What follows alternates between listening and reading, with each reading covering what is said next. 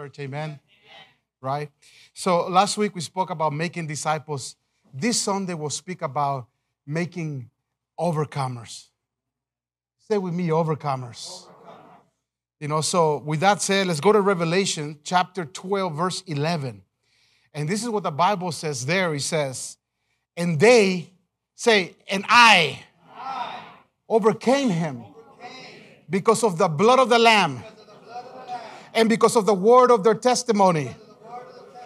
And they did not love their life even when they faced death. With that said, will you lift your hands to heaven? And man, the Lord is in this place. He's going to do something very special this morning. I ask the Lord that He'll prepare all of our hearts to receive what He wants to do here today. Dear Heavenly Father, I thank you, and I thank you for your people. Lord God, we live in the valley. It's hot here, but today is cold, but your people have come. Father God, Lord Jesus, they're pressing, Lord God. They're pushing because, Father God, we know that you have the answer in your hands, that you have our lives in your hands. And this morning we honor you. And Lord Jesus, we come together in one accord before your throne. Speak to us, Lord God. Father God, deliver your word to our hearts, Father God, and let it create a mighty harvest of righteousness in our heart this morning. Father God, to the overcomer here today, I say, well done. Keep moving forward. Don't stop. In the name of Jesus, Father God, I thank you this morning. Amen and amen. Let's give the Lord a big hand this morning. Yeah, Lord Jesus. Hallelujah. Touch your neighbor to the right and to the left and say, overcomer. Tell him, overcomer. In the name of Jesus. You may be seated in God's house this morning. Hallelujah. People of God, I don't know how to say the next sentence. I'll try my best to speak what the Lord has put in my heart. Even at my best, I don't think I can give it justice. So I ask you to continue to press through this message and learn as much as you can. But I want to tell you with everything in my being, this next sentence, how much God loves the overcomer. Man, that Lord loves how He loves the person, man, who overcomes. You want to please the Lord. This is it right here. How the Lord loves the overcomer. You know, life can be hard, people of God. Life has issues. There's pain in life. Things happen that can bring you to your knees. But when the Lord sees that person who, no matter what, highs and lows, mountaintops and valleys, when the Lord sees that person that just doesn't have a quit in his heart, through good, through bad, through ugly, nothing deviates him. You know, he challenges temptation. He presses forward. Nothing pulls him away. If anything, during conflict and battles and warfare, somehow it pushes him even closer to the Lord. How the Lord loves the overcomer. How the Lord loves that person that says, not my will, Lord, but your will be done. Not my feelings, Lord, but your will be done. Not my thoughts, Lord, but your will be done. Not my strength, oh God, but your strength be done. How the Lord loves the overcomer. How the Lord loves that person that just don't quit. That person that trusts in Him. That person that delights himself in Him. The person that keeps pushing towards Him. The person that it's not how you start in the gospel. Man, it's not how it's good to start good. It's good, but man, it is so good to finish strong. It is so good to understand that the walk of God is not a 100-yard sprint where you lift your hand because you won a battle, but it's a long race where you are in pace with the Holy Spirit. How the Lord loves the overcomer. How the Lord loves the person that stands out in the midst of a crooked generation. How the Lord loves the person that does not go in the path of the ungodly, but he decides to go contrary, that he's on the different waves against the grain. How the Lord loves the overcomer. You know what? This church is filled with overcomers. I want to tell you how, as a pastor, how delightful it has been to see many of you have been challenged greatly and see you stand strong in the Lord and in the power of His might. The Lord loves the overcomer. And I want to encourage you this morning to continue, and don't stop. This race is still the end. No matter what, the most important thing is to keep on keeping on. Do not grow weary in doing good for the Lord. Can I hear an amen? Amen. Yeah, hallelujah. Let's give the Lord a big hand, amen.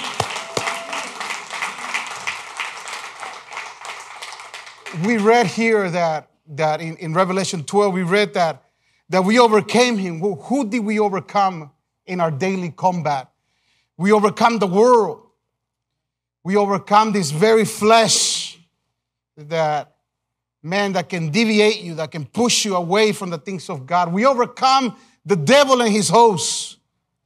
We overcome temptation. We overcome quitting. We overcome stopping. We overcome anything that this life can throw at us that wants to deviate us from the love of our God. We know that the love of our God is what keeps us strong in Him. We know that it's because of Him that we can stand strong. We know that it's Him. We know that it's not our own strength. We know that it's not our own wisdom. We know that it's not by might. We know that it's not by power. It's only because of Him. But He has given us this great victory. And you know what? The Lord wants to show forth His victory in our lives. The Lord wants to see the victory of Jesus manifested in you and me. Our testimony, that's why He says that we defeat Him by the blood of the Lamb and by the testimony. It's the testimony, is that person that says, I will do God's will above my will, and I will show it forth that in this world, maybe a person can say, man, I will serve God because of the testimony in that person. Hallelujah. The Lord wants to see His victory show forth in our lives. The victory at the cross that He won completely. There were 100% victory over every enemy. Like Pastor Eliab said this morning, we're in the winning team. But we were in the winning team because of our Lord Jesus Christ, who won that victory solid. Solid. It was 1,000,000-0. And it's still going because we're still showing for His victory. We're still scoring winning points. But it's not because of you. It's all because of Him. Jesus is a conquering King. He conquered at the cross. He didn't lose anything. If anything, He says, Lord, I want everything that you put in my hand. Everything that he won at the cross is a complete victory. Our God is a conquering God. So now he wants to manifest his victory through us. He wants to manifest the victory of the cross should manifest through us. It should manifest through you. So it doesn't matter what you're going through. It really doesn't. It doesn't matter what I'm going through. What matters is, do you believe in the finished work of the cross? And do you believe in the conquering King? And do you believe that he won it at the cross for you and me? And that's what matters the most. What matters the most is, do you believe? Do you believe in his finished work? Because it makes a difference. It makes a difference what you believe. If you believe that he won the battle, then that same battle will manifest in your body. It will manifest in your mind. It will manifest in your words. The word overcomer comes from the Greek. Let me see if I can pronounce it right. It says Nikao. Not Nika like Nicaragua. No, Nika. Yeah, Nika. There we go, Nika. That's what. Nah, just kidding. Nikao, which we get the word Nike from. We get the word Nike, that just do it. But there was a commercial back in the 80s, right, when Nike became to get real popular, what? And it was the Michael Jordan commercial. Does anybody's old enough to remember the Michael Jordan commercial? Lift your hands if you remember the Michael Jordan commercial. You guys are the old ones. What do you call it? But there was it's got to be the shoes, Mike. No, it's not. And I want to tell you, it ain't the shoes. We conquer because of the Holy Spirit, the power of the Holy Spirit that dwells in you, that comes from the Father, the power of the Holy Spirit that is in you. That's why we conquer. Can I hear an amen? The Holy Spirit that lives in you and me, because of him, you are a conqueror too. Hallelujah. And the Holy Spirit has come to teach you and show you the victory at Calvary, that he might help you manifest the same victory at the Calvary can manifest through your own life. The word power, it says, I will give you power, the Lord says, when the Holy Spirit comes. I will give you power. The word power comes from dunamis, which we get the word dynamite. I will give you power, dynamite power to overcome. That you may be able to overcome the world, that you can overcome the flesh, that you can overcome the devil, that you can overcome its hosts, that you can overcome the lies of Satan. He is the accuser of the brethren. Every time you hear an accusation on your own very life, as a man, as a woman of God, remember that the accuser of the brethren is right there in the mix. Can I hear an amen?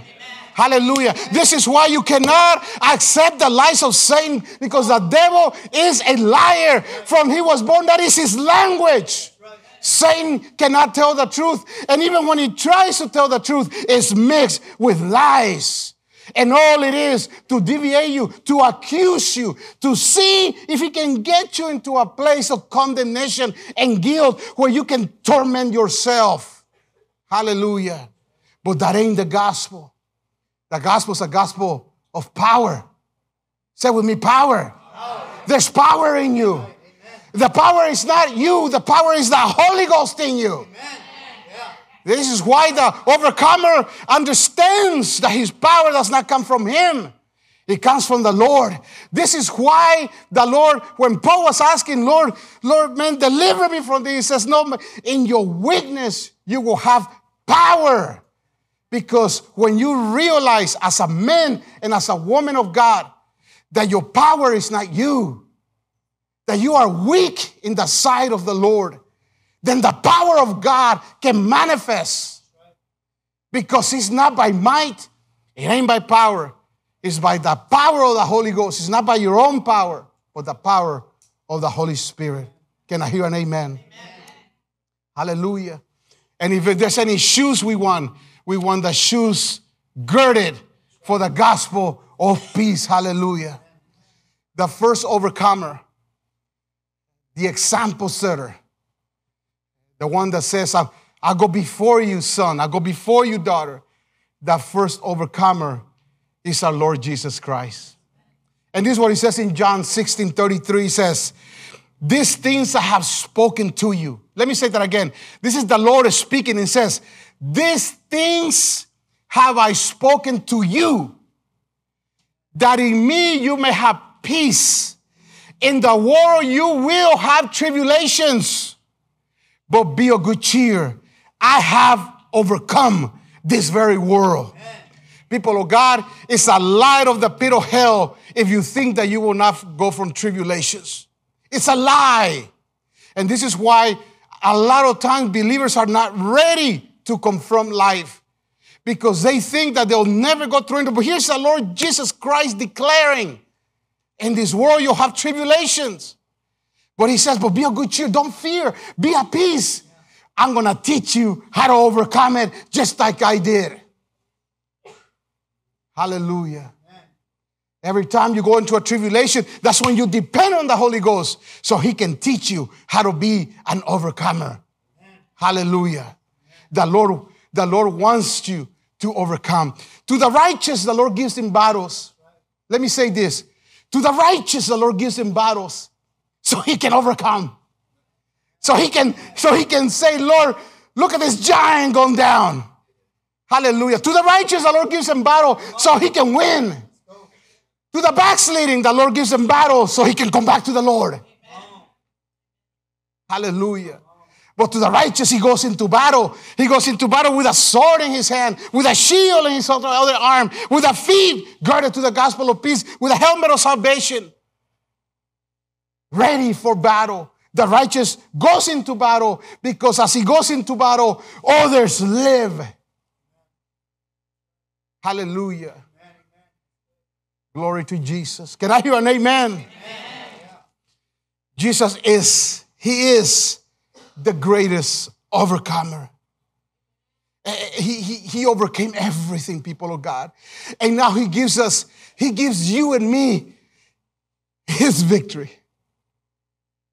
Man, this service is like it's all tied together. Everything is so tied together in this service. The Lord gives you his victory. The song that Saul was saying, my victory is his victory. His victory is my victory. That is such a truth. His victory is your victory. If you would just accept, this is what real faith is. The faith is to accept the victory of Christ. That's what faith is. To accept the finished work at the cross and allow that work to go in through your vessel in your body and finish that work. Hallelujah. In 1 John 4:4, the Bible says this, you are of God, little children. Look at this. You are of God. You are of God. I love that, isn't it? It's like, now you maybe be of God, maybe in the future. No. You are of God. Say with me, I am of God. Say it again, I am of God. Say it like you believe it. I am of God. Say, I am born of God. Hallelujah. And he said, look at it. And he says, he who is in you, he who lives in you is greater than he who is in this world. Who is in this world? The devil, his hosts, his demons. He says that the one that lives in you is greater than all that. Hallelujah. Yeah, let's give the Lord a big shout out in the house. He's greater than all. This is why the Lord says there's no fear in love. That the Lord has not given you a spirit of fear. Why? Because if greater is him that lives in you, then the only way you fear is because you might think, or the devil has lied to you, that whatever's out there is bigger than him. And there is nothing bigger than our Lord. And our Lord has made his house in you. Hallelujah. Like I said last week, you are the house of God. That, look, he says that, again, let me say it again. It's just so profound. He says, the Lord says that you are the temple of God. In other words, and the Holy Spirit lives in you. In other words, this vessel is God's house. It's not my house. It's his house. He made this temple his house. And when you go to your house, you don't need permission to go in there, do you? When you go to your house, do you ask the neighbor, can I go into my house? No, you don't. You just walk in the house. The Holy Spirit lives in you. This is his home. Hallelujah. I hope that that's the home of the Holy Ghost. Because if it is, then you are carrying the most powerful entity in this universe. Not this world, this universe. And his name is the Holy Spirit. Hallelujah. Glory to Jesus. Move out of the way on your situation. Move out of the way in your problems. Move out of the way in what you're facing. Let the greater one deal with it. Move out of the way. Get your pride out of the way. Get your arrogance out of the way. Come on, get it out of the way. Let the greater one deal with it, because there's nobody greater. Greater is him that lives in you. Greater is him that lives in you. He's so great. One of my favorite verses is, he's all in all. He's all in all. He's my peace, my joy, my strength, my life, my breath. He's my food, my water, my air, my blessings, my home. He's my Father. He's the Alpha, the Omega. He's all. He's all in all. Is he all in all in your life? He's my victory. He's my carrier. He's my watcher. He's my defender. He's all in all. He's everything in everything. Everything that you are, he is. That's what the life of the Spirit is, to allow the greater one. And you won't do it in your own strength, or do it in your own emotions and your own will, your own intellect and your own self. The life, the new life, the new birth. The Lord wants the old to die. Let me give you a revelation here. Hope you are ready for this. You know, like when the Lord came to this world, he had to die, right? But in the cross, he brings us all into the cross to what? To die with him. In other words, you have to die to this world in order to make the new world, in order to enter the kingdom of the world, in order to enter the kingdom, whether it's the kingdom of the heaven or the kingdom of this world for the Lord Jesus Christ. In order to enter the kingdom, you must die. In other words, you have to die to this world. You have to die to this world to be able to be transported to the next world. So we enter through death that we might have life. We enter through the cross, which a cross is a symbol of death, to have life and life more abundant. The Holy Spirit is a spirit of life. It's a life-giving spirit. That's what Jesus called him. He was a living spirit. In other words, he's always creating life within you. Life. If you allow him, the life will turn into joy. The life will turn into peace. The life will turn into righteousness. The life will turn into a life. Not the life of this world where worry and problem and issues and this and that. The life of this world pulls you to the principles of this world, which are just shallow and nasty. But the principles of the kingdom, it draws you up to righteousness, peace, and joy in the Holy Ghost. Can I hear an amen? Amen. Hallelujah. Yeah, glory to Jesus. 2 Chronicles chapter 16 verse 9 says this: for the eyes of the Lord. Look at this, people of God. Man, every time I read this verse, I'm like,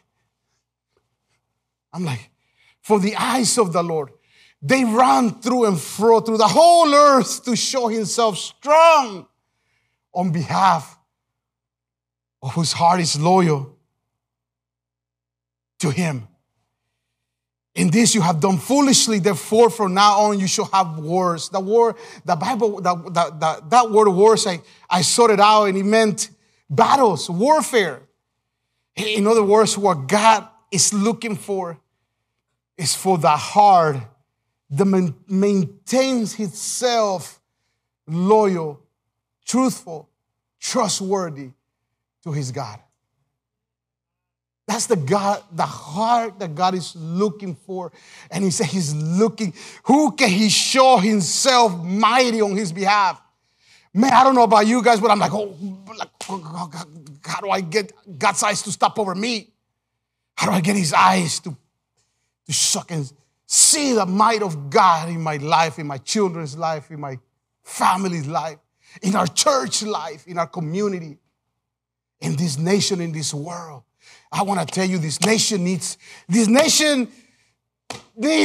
God. Hallelujah.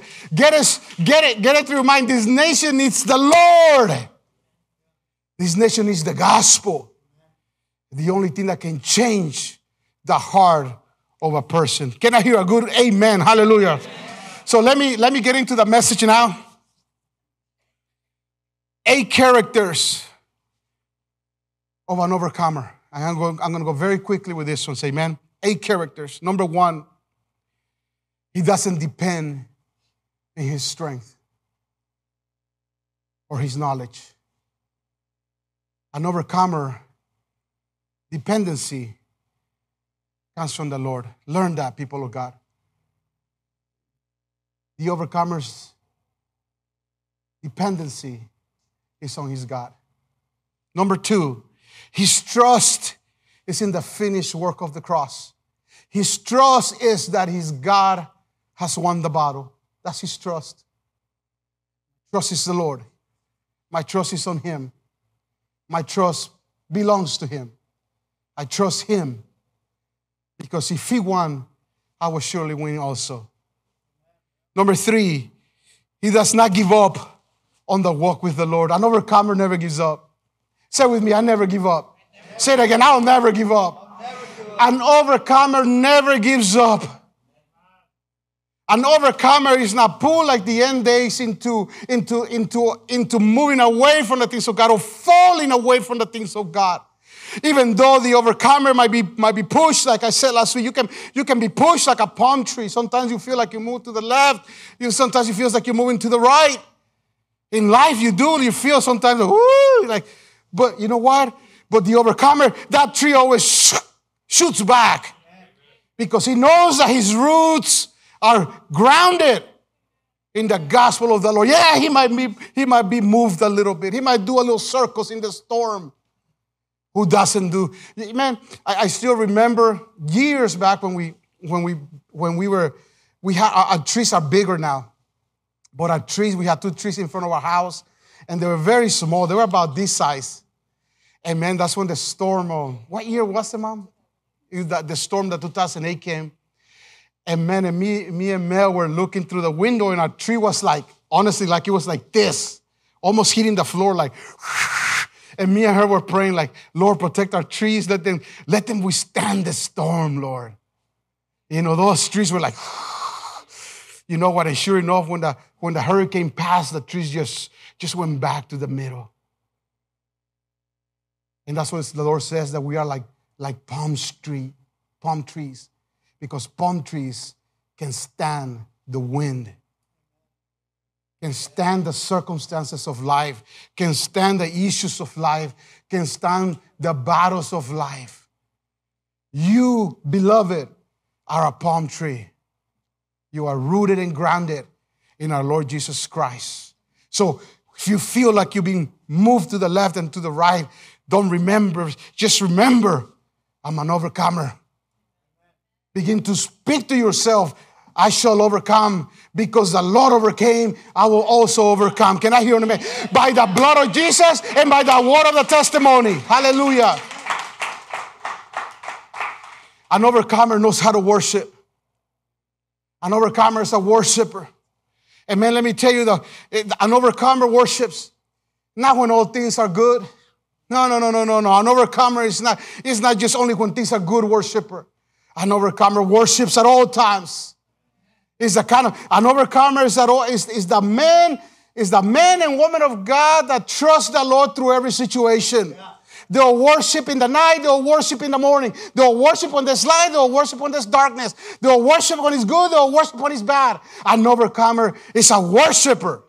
If, as a matter of fact, even different, an overcomer worship even more when things are not right. Hallelujah. It's completely the opposite. Hallelujah. Number 5, the word of God is his food. Number 6, he learns to put complaining to death. Oh, man. In other words, you hear your own words of complaining and you're like, okay, no, I'm an overcomer. Can I hear an amen? Because we all begin to complain. Can I hear an amen? Is it true or not? Amen. But when you hear yourself, you're like, no, I'm an overcomer. And you get to death. Hallelujah. Amen. Number 7, the overcomer, his voice is heard in the courts of heaven. An overcomer, his very words resound and bounce on the temple of the living God. His word carries authority. His word carries power because the overcomer, his life is the Lord. His life is the word of God. His very blood circulates full of God's word. Number 8, his weakness is his strength. Oh, learn this lesson. His weakness is his strength. His weaknesses are magnified through the power of God. I always marvel because I still remember when I was in high school, man. I mean, like, I came to the United States, right? And you go to that class that we all used to take. It was called speech. Do you all remember that class, people of God? You know, and I remember taking the speech class, and my English was really bad. Well, I mean, I think it's gotten better now, but it was really bad back then. And the teacher kept wanting me to go to the front to speak. And I'm like, Man, there was nothing that she can say that she can get me up there. I remember my final test. The Lord had put it in her heart because she had pity on me. She actually went and waited till all the students leave and says, the only way you're going to pass this class is you're going to have to speak to me. So she literally got all the students out. And even then I was like, so I grew up with that. And then the Lord, you know what? It's funny how many people that are preachers I heard that. Man, I don't know why God called me to preach. I don't even know how to, I don't even want to speak. Why? Because my weakness allows his strength to speak. I want to tell you, it's never stopped. There's not one day that I come here to this pulpit and I tremble at my God. And all I do is just surrender and allow him to speak through me. It's the same thing in every situation. You need to allow your weakness to become your very strength. Can I hear an amen? Because the strength comes from the greater one. It's like you're moving aside to allow the power of God to move on your behalf. Oh, man, if you didn't hear anything I said this morning, if you can take that with you, people of God, you will begin to see the victory of God in ways that you have not seen before. Last verses I'll read. I'm going to give you a warning. Is everybody okay if I give you a warning this morning?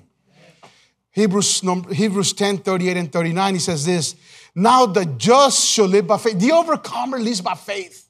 Say with me, I live by faith. I live by faith on my God. His victory is my victory. The victory of the cross is my victory at the cross. And he says, now the just shall live by faith, but if anyone draws back, my soul has no pleasure in him. But we are not like those who draw back. Say with me, I'm not like those. I'm not like those that draw back. Look at them. Even even Paul speaking these words. He says, but we are not those who draw back into perdition, but of those who believe to the saving of the soul.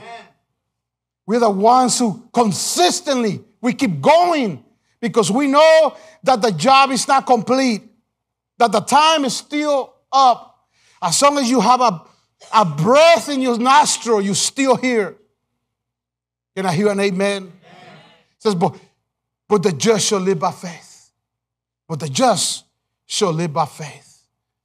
And anyone draws back, my soul will not be pleased with him. Don't be of the one that draw back. No, be the one that in your weakness, you push forward. Hallelujah. Say with me, my weakness, I draw closer to God. Hallelujah. So let us testify. Let me say that again. Let us testify Christ's victory. You as a believer should have a testimony of the victory of Christ in your very life. There should be victories. You should show forth God's victory in your life. You should testify. You should be a living testimony for the Lord Jesus Christ, that his gospel is true, and that you can see that the gospel has worked through your life, and now you're a living testimony. You might not share your testimony, but I can tell you, you're a living testimony. Stand to your feet. Hallelujah. Glory to Jesus. Glory to the Lord. Hallelujah. Can I have the guys? Are the guys back in here? Hallelujah. Can the worship team come back if they're here? God, can I at least have Saul and Alfonso to come back? Hallelujah. Lift your hands to heaven, people of God. Hallelujah. Lift your hands to heaven. First of all, maybe there's somebody here that you have not made Jesus Christ your Lord and Savior. Maybe you are here this morning and you're like, man, all the stuff sounds great. How do I sign up? How do I make God all in all in my life? The Bible says that you must believe. You must confess with your mouth. It's a great place, a good place to confess. So with everybody's eyes closed right now, maybe there's somebody in the house. If you are here and you want to make Jesus Christ your Lord, will you lift your right hand to heaven? I want to pray with you. Anybody in the house this morning? Anyone in the house? Anyone in the house? I see hands up, but I'm not sure. I'm not certain. Anybody in the house? I'll tell you what, let's pray all together. Yes, I see hands. Hallelujah. Yes, thank you, Jesus. Just pray with me. Say, Lord Jesus, I come before your throne and I confess that I am a sinner. Against you and you only have I sinned. But this morning, I believe in my heart that Jesus Christ is Lord. And I confess to my mouth, to the unseen world, that Jesus Christ has become the Lord of my life. I repent of my sins and I accept you to myself. Thank you, Lord Jesus. This morning, you have become Lord of my life. In the name of Jesus. You know what? This morning, I want to pray for you, if you allow me. Maybe you are here, you need prayer. I want to pray for you. I want to pray for you. Hallelujah. So if you need prayer, just come to the front. No matter what it is, just come and we'll pray for you. Glory to Jesus.